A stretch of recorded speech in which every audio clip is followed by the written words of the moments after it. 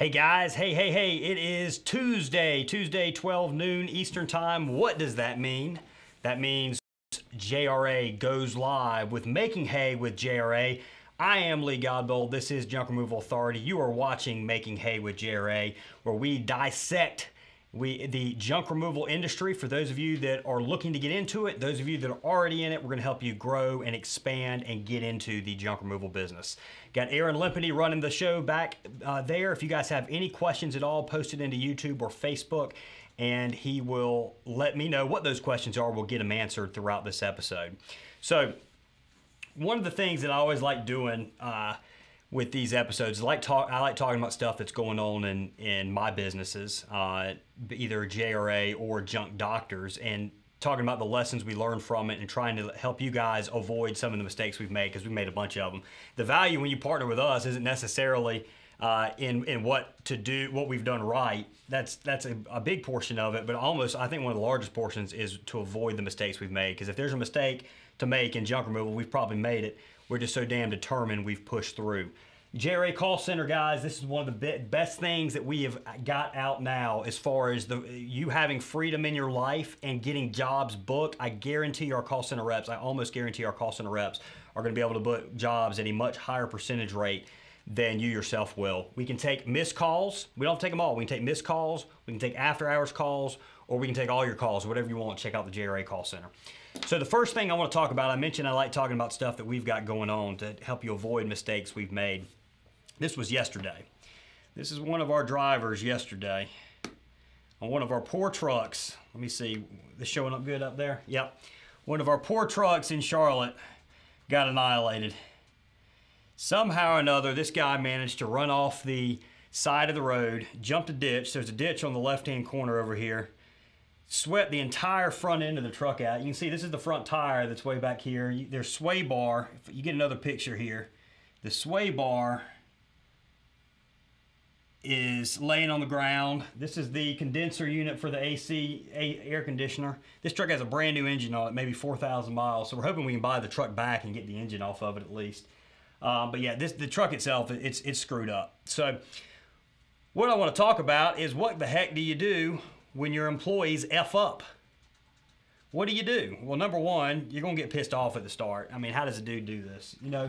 But then what you got to do is you got to ask yourself, what did I myself do wrong? I'm somebody that no matter what occurs, I'm going to blame myself to some extent. I'm going to take ownership in it. I'm not somebody that's going to pass it off to other individuals. So what did I do wrong here?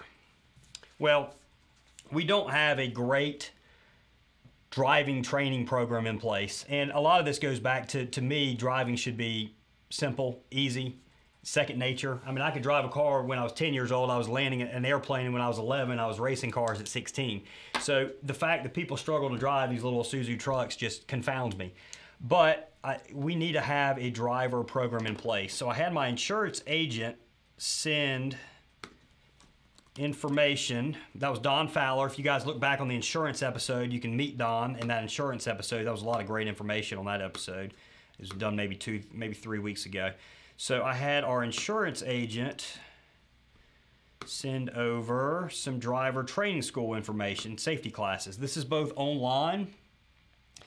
So this is the online one. There's also one called, I found yesterday, but this here is like 35 bucks.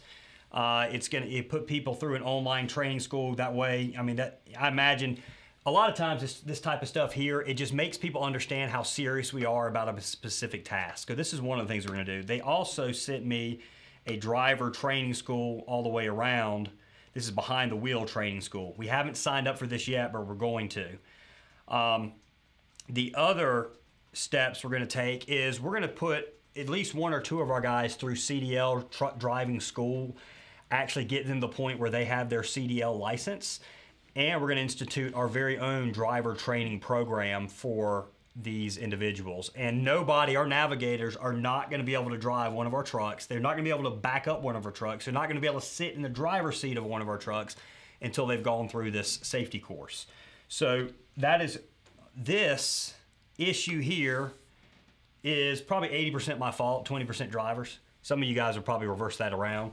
But the fact we don't have a dedicated program in place is 100% on me. So the driving school, that's one thing we're going to do. We're also going to create a wider pay gap between navigators and team leaders. So what we're talking about doing is on navigators, for the first month they start, we're going to pay them $12 an hour.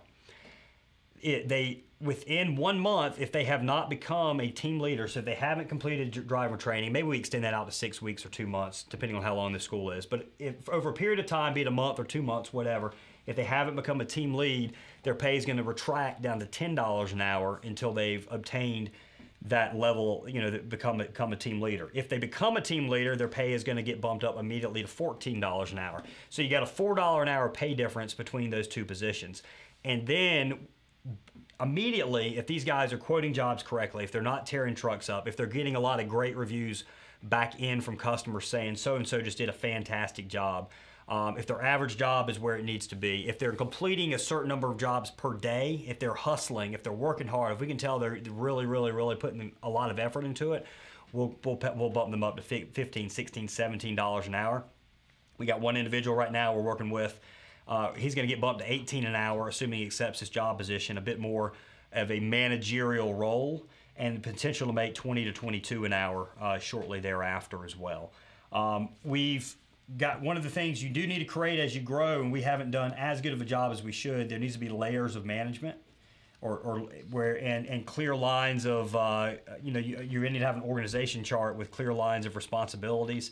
Right now, we've got one guy, being Christian, pretty much managing about 40 people, and that's unrealistic. The U.S. Navy SEALs say one individual, one supervisor or commander can basically lead about 6 people, and anything more than that, you're going to lose control. So we've got to create some other layers of supervisors because we've got to be a decent-sized organization. I mean, 40 employees is getting to be a medium-sized organization. So the wider pay gap is going to motivate TLs to actually want to become a TL and take on that additional responsibility. Then there's got to be clear repercussions for damage to any vehicles. So one of the things we're going to talk about, not in this episode, but in a later episode, is we have recently created a hiring method where we're able to hire people at will now. So I mean, we've hired 6 people in the past 2 weeks, and before it was we had probably hired 6 people in the previous 3 or 4, probably 4 months. The fact we are now able to hire more people is going to allow us to have more repercussions for issues because these individuals don't feel like they've got a job no matter what. Before, they were kind of controlling us in a way. We couldn't really get rid of them because we were short-staffed. Now that we have fresh people coming in, you create a culture of competition in a way where these guys feel like, all right, I'm replaceable. And, I want to become irreplaceable, so I have to really, really perform. That's something that we're doing. So clear repercussions, any damage at all to vehicle, scratch, dent, ding, whatever, probably going to do about a 2-week demotion. So we're actually going to demote them down to TL, $10 an hour, down to Navigator, $10 an hour. 1 month demotion for any at-fault accident. Depending on the severity, it could be worse. If you total a truck like this, it's going to be worse. And then either at minimum a year suspension for a second at-fault accident. That's what we're going to have to implement. We'll let everybody know how it goes as it proceeds, but that's the issues we've been coming up against yesterday. Kind of made yesterday suck in a way. We got any questions at all, Aaron? So I don't know if we got any hockey fans. It was my wife's birthday last night. We went to the Carolina Hurricanes versus Washington Capitals game. Complete domination by the Hurricanes. They got another game coming up Thursday. We'll see how that goes. Going to try and make that game as well. Decibel level, I think, went up to about 118. So that place was rocking and rolling. I had a headache once I left. It was awesome to see. We here in the Raleigh market are not huge hockey fans until it's playoff time or the team's doing well. If the team does well, we come out, we're raucous and loud. If they don't do well, we are the last in the league in attendance. So that's what I had going on yesterday. That made this truck accident a little bit better because I really had a great time in that game. So, and actually, in my mistake, we are going to talk about this hiring process. And this is something you guys want to pay a lot of attention to. Those of you guys that are expanding, you're growing, you're hiring people, you're going about it the JRA way, you're advertising, you're getting new trucks. That means you're going to need new crews. You're going to have to hire people. Guys, we're in an employee job market right now. 3 years ago, it was an employer job market. 3 years ago, you could make employees jump through hoops before they're going to come and work with you. It's not the case now. You've got to be the quickest to the punch to get these guys. You got to recruit them, you got to interview them the first, and then you got to offer them the very first. You'd be the first one to offer them. If you don't do that, you're not going to get them. So understand it is an employee's job market. You've got to be aggressive. So as soon as Indeed, you go to Indeed.com, you put up an ad on Indeed. We don't do Craigslist anymore. We used to do Craigslist. We probably hired the first 100 employees we ever had off of Craigslist, maybe 150, and then now it's been, mainly Indeed. Craigslist isn't all that good. So you post an ad on Indeed. You go up here to employers/post job. You give a great job ad, and then what happens is these guys are going to send in their resumes. As soon as they send in a resume, get on the phone immediately, call them up. If it's not you, have it be somebody else. Call them up and say, hey, this is Lee with Junk Doctors. Just got your resume in. If you got a minute, I'd like to talk to you about potentially coming to work with us. Then go through some questions. The way we do it here is Melissa in our call center calls them. If the person sounds decent to Melissa, she sets up a time for Christian to actually do a phone interview. Christian goes through the normal questions: what's your driving record like? Are you gonna, what's your background like? Can you pass a drug test? Why are you interested in this job? What other jobs have you applied for? Tell us about your last job. Why'd you quit your last job? Why were you fired from your last job? All right, who's some references? He goes through an entire list. He tells about the downside of this job: wasp, hornet, snakes, heat, cold. What else is there, Aaron? Some customers, cat, this terrible smells, hoarders. What else? Yeah, nasty stuff you accidentally stick your hand in. Yeah. Bed bugs. Yeah, or we had just like crap, feces, like human feces. We had one guy, like, he lifted a couch up one time and he swears some human crap dropped down and hit him on his forehead. I don't know if that was the case or not, but we cover all of that. Refrigerators, how bad they smell, the mold, the just nastiness of them, bed bugs, meaning having to put on suits. We try and scare these guys off on the telephone interview. If they're not scared off, they say, hey, this is probably for me, and we feel like they're for us, then we say, all right, based off of this phone interview, I'm going to give you a tentative job offer right now. But I need you to come in on so-and-so date at so-and-so time. We're going to do an in-person interview, and I'm going to run a background check, and I'm going to call your references. As long as those three things check out right there, you've got this job. You've got a tentative job offer right now. As long as the interview goes well, the background check goes well, and your references check out, you've got a job. We've hired probably 6 people in the past 2 weeks doing that. 2-3 weeks. Six or 8 people in the past 2 or 3 weeks. So that you've got to be aggressive in order to get these guys. I know some people are struggling with it, hiring. This is the way we found works for us. Now, training's part of it. And the other thing is, guys, listen, even with training, I fully expect, I hope it's a lot less, because we've totaled 2 trucks. 2 vehicles have been totaled in about the past 3 months. Now, one was not our fault. One, somebody else crossed the center line and hit us. This one was 100% our fault. Stuff like this is going to occur. You've just got to know when you hire employees, there's going to be stuff like this is going to happen. And, that's a problem you're going to face. But the nice thing is it's a good problem. That means you've got employees, you've got business. Obviously, if the truck was wrecked, then they were heading to a job or coming from a job, so you're making money. You just got to try and correct those issues. Hopefully, me talking about what we're doing, and we'll cover more in depth as it actually starts. Maybe we even get some video footage of some of these guys going through driving training. Will help you guys avoid that moving forward. Any questions? Okay. Any questions at all, guys? Please post. Any questions, comments, Facebook, YouTube. We are happy to cover them. So, Junk Removal Authority, in addition to our great call center, we also provide Google Ad. Some of the best stuff we do is our marketing. So we've got Google Ads management services, search engine optimization, and paid Facebook ads, video ads, high quality. All 3 extremely high quality. All 3 proven in the junk removal industry. Almost all the work we do is in junk removal. So if you guys are looking to expand and grow your business, our marketing services can 100% help. Give us a call at 919-617-1975 or shoot us an email, lee@junkra.com. So when you do that great advertising, you want to make sure the people come back. Our services are not cheap. They're cheaper than some. They're more expensive than many. It's a premium service with proven results. If you're going to do that advertising, you want to be able to get repeat and referral business. So how do you, when you go out and you get those customers, how do you get them to keep coming back to you? That's critical for you creating a successful junk removal business and scaling. You're not going to create a profitable business off a first-time customer because you have too much money into getting that customer. Those customers have to use you again. They got to refer you, and they got to post reviews online. So, number one, you do have to do that advertising. You got to be aggressive to get that initial customer. If you don't get the initial customer, forget about repeat business. How are they going to reuse you if they hadn't used you to start with? So you need to be doing Google Ads, Home Advisor, SEO, Facebook, Craigslist if you want to. We don't do it. Yelp, networking, going to Chamber of Commerce events, Rotary Club meetings, stopping in apartment complexes. You got to be doing all this kind of stuff because you got to get these customers in order for them to come back to you. Then, once they do book, once your advertising works, once your sales skill has worked on the phone, you got to show up in uniform. You need to have a clean truck if at all possible.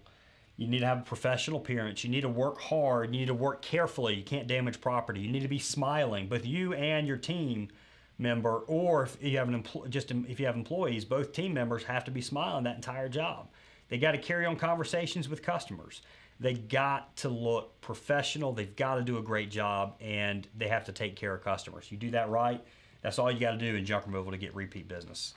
The price is secondary. Everything I mentioned right there, uniform, clean trucks, professional appearance, working hard and smiling is more important. Those items are more important than price. Your price can't be exorbitant, but if you can do these things right, you can charge a lot more than if you do them wrong, and you're going to get more repeat customers. You need to sweep up and tidy up at the end of jobs. Do the little things at the very end of the job. So 95% of what you do, or even 98, probably 98% of what you do is expected. You showing up at the job site, you removing the junk, you not damaging the walls, you being on time, you show, that stuff is expected. They expect a junk removal company to show up and get the job done. What's unexpected is the uniform a lot of times. What's unexpected is the conversation that's provided. What's unexpected is sweeping up. What's unexpected is after the job's done, somebody calls with a follow-up call. What's unexpected is a handwritten thank you card. Don't give them just something. It doesn't even need to be branded. Go to Office Max or Amazon sells. They're made by Wilton. Get 100. They sell them in a 100-pack. Handwritten thank you card. Just say, dear so-and-so, thank you very much for your business. Please let us know if we can ever again be of service. Send them a refrigerator magnet. They stick it on a fridge, and they don't forget about you. We got thousands of refrigerator magnets sitting on people's refrigerators. If they need junk removal, they've been staring at this thing every time they've gone to get a gallon of milk or taking that midnight snack. They've been looking at the junk doctor's magnet. They're going to call us when they're ready to book. Asking the question, is there anything else we can do for you? And doing it. Now, that doesn't mean you don't have to charge. If it's 10 minutes or less, if it's moving a piece of furniture around a home, it's an easy, simple job, little chance of actually damaging something. Hey, go ahead and take care of this thing for that customer if it's less than 10 minutes time. Don't charge them for it. Add in a little extra. Over-deliver.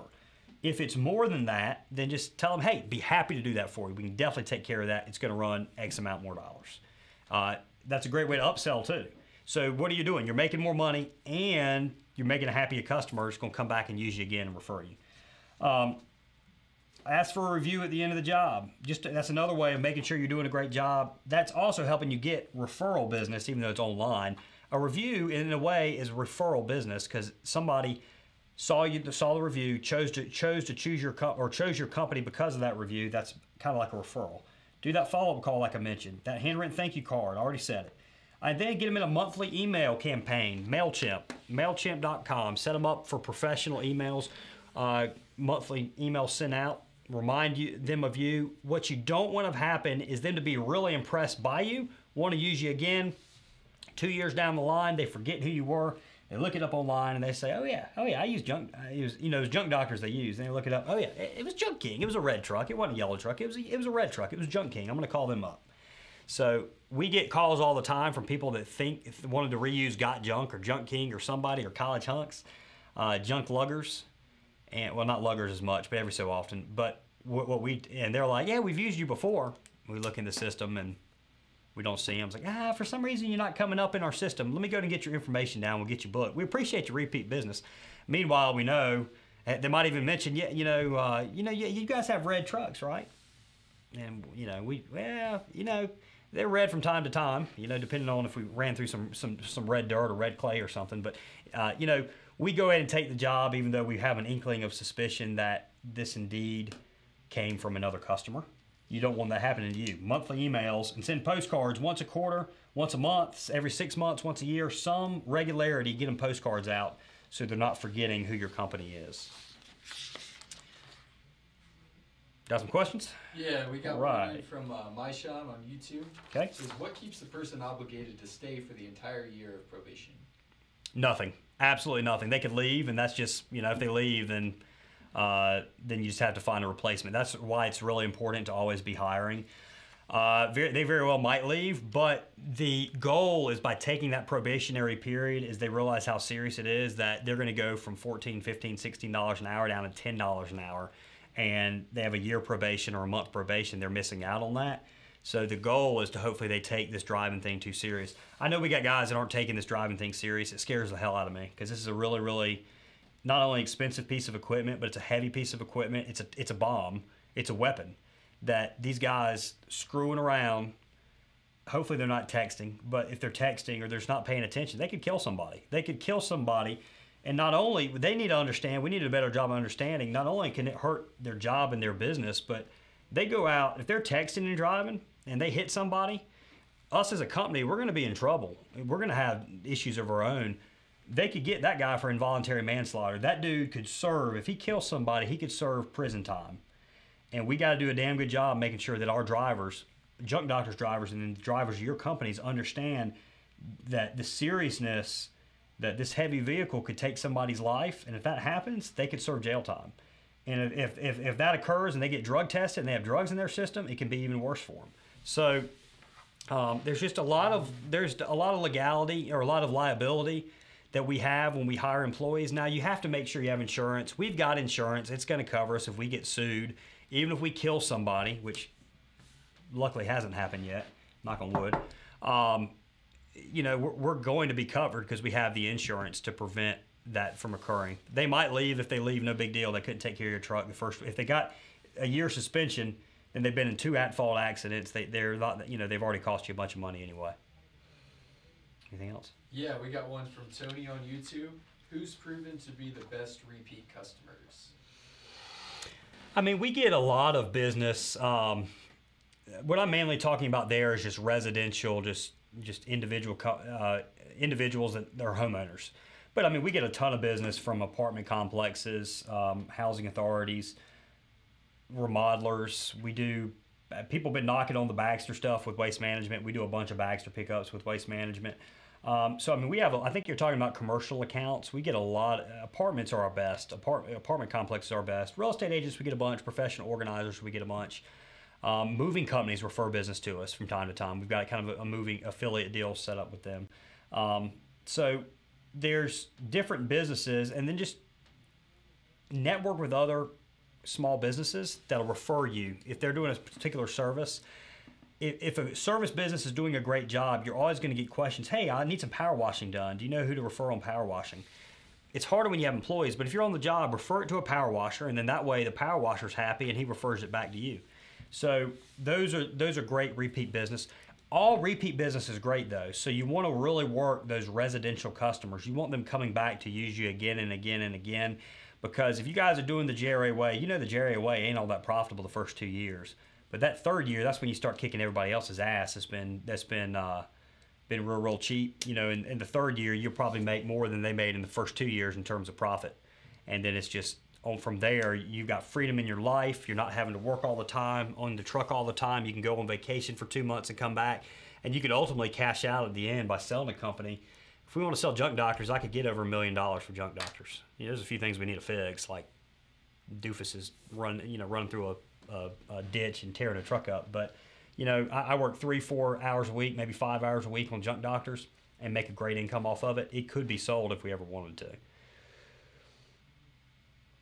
Okay, so kind of wrapping up here. We've got about 4 minutes left, so any last minute questions, please bring them up. I want to cover some normal pricing or single item pricing. We get questions about this fairly often. You see them on Facebook forums.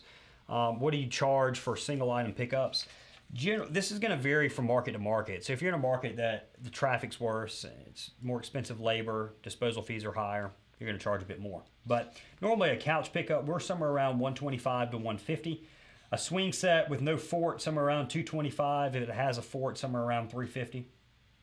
Mattress, $125 if it's a mattress and box spring, king mattress and box springs, then we'll probably be closer to $150, $160. Piano, we only do spinet pianos. They're about 3.5 foot tall. If they're inside the home, that's all we're doing. That's all the liability we won't accept in terms of damaging customers' property. These are spinet pianos right here. We normally charge about $350 for a spinet from inside the home. If it's on a second floor, we'll bump it up to about $450. We will do upright pianos. Let's see, here's a pretty good picture of a spinet right here. We will do upright pianos if they're in a garage, in an area where we can carry them without potentially damaging a hardwood floor or bumping a wall or something like that, or somebody getting hurt. Or if the customer's okay, if we take a sledgehammer to it and beat the crap out of it and just take the individual pieces and load it up. Some customers aren't good with that, some are. Uprights are going to be closer to $400 to $500, $600. Grand pianos, we've only ever done 1 or 2 grand pianos, and that was beaten down with a sledge. Some people, it's going to make them cringe, the fact we beat up a piano sledge. We weren't moving it otherwise. We were hired to do a job, and we did it. You know, those grand pianos, they weigh a lot. You're going to be closer to $600, $700. A lot of people aren't really willing to pay it. Washer and dryer, we normally do $125 for one, $150 for both. Refrigerator, $125. A dresser, around $125. Maybe if it's a small dresser. We have a $125 minimum. So if you have a $99 minimum, maybe a small dresser end table, you're at $99. An entertainment center, those big suckers that are about 6 foot tall, we're normally around $300 plus on those, if that's the only item they have. Maybe a little under $300. Rear projection TV, generally $150, $175, $200, somewhere in that range. Obviously, there are other items out there. Grill removal, that's going to be a minimum charge normally. You know, regular TVs, normally a minimum charge plus a recycling fee. So if you're $99 for like a CRT, not a flat screen, but like a CRT TV, you know, the big ones, probably $99 minimum plus maybe a $10 recycling fee. The Sony Trinitrons, if you guys have ever done a Sony Trinitron, these things are massive. There's chance for back injury. There's chance for property damage. They got the surround sound speakers on them. This thing weighs about 300 bucks. I mean, not 300 bucks, 300 pounds. We normally want to get about $200 for one of these suckers. Rear projection TV is about $200 also. So, I mean, these are just monsters. If it's the only item they have, that's what we're at. Any final questions at all? What we got? Yep. We've got one from MySean Fogg on YouTube. What have you done recently to train your team to drive the trucks correctly? Yeah, we hadn't. That's what we're going into. So we've got this driving program, these safety courses. This is North Carolina. It's trafficschool.com. I don't know a whole lot about it. There was also a truck driver training school. So we're going to implement our own driving school as well. But we're going to put people through these, especially until we develop one. So I'm going to send a couple guys into CDL training. They're going to be the ones that put these navigators through driver training. There is an online course also. Online driver training. What the heck was it? I can't remember. It was, shoot, I can't remember. It was yellow. I remember that. Truck driving training online course. This is probably it. Dang, I can't find it. There's online training courses as well for truck driving. Again, the online courses, a lot of times it just serves to make sure that the employee understands how important it is what they do is.